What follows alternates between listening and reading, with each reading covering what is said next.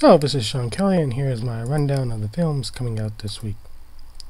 The best choice for me would probably be Side Effects, which is apparently going to be the final theatrical film for Steven Soderbergh.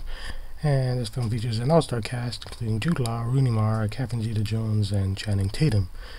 Also out this week will be Identity Thief, and I haven't really been hearing many good things about this film. In fact, I've been hearing a lot of bad things about this film, so it'll probably be a film to skip. Also out this week is Top Gun in 3D. I'm not too sure if I'll be going to the theaters to see this. I've never seen Top Gun theatrically, but I'm not a big fan of post-converted 3D. It's still might be fun for some people. And that's it for today. I hope you don't mind the snowy weather outside and you go see some movies. That's all.